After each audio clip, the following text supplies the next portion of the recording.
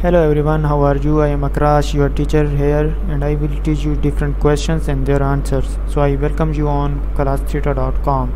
So our today's question is: an 8.00 m long beam with a mass of 5.50 kg is suspended horizontally from a post.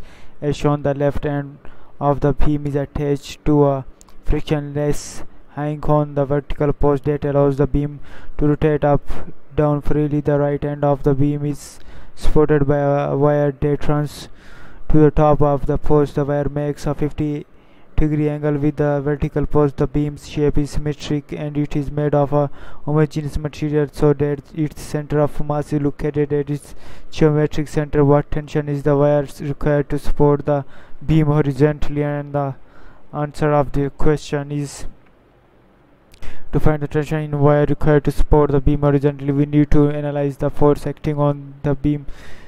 First, gravitational force acting on the beam. The weight of the beam exerts a downward force at its center of mass, which is located at the geometric center. The weight W of the beam can be calculated using the formula W is equal to mg, where m is the mass of the beam and g is the acceleration due to gravity. Second, tension in the wire. The tension in the wire exerts an upward force on the beam, supporting its weight and keeping it in equilibrium. Since the beam is in equilibrium, the sum of the forces in the vertical direction must be zero. Let's denote the T as the tension in the wire, and theta is the angle the wire makes with the vertical post, which is 50 degree. In the case, we can resolve the tension force into its vertical and horizontal components. T vertical is equal to T dot multiplied by sin theta. T is horizontal is equal to T multiplied by cos theta.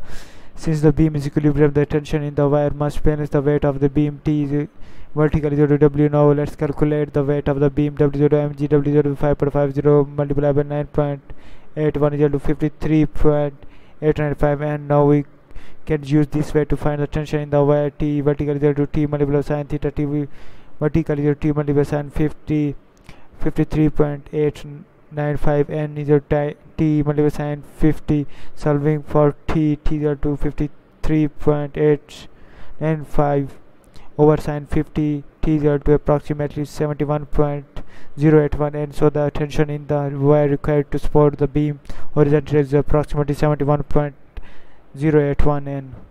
Thank you for watching the video. If you have any question related to this video, please post a comment below. If you have any question in your mind, you can also post on the website and I will be answering you in the next video. Thank you for engaging with us. Until next video, bye bye.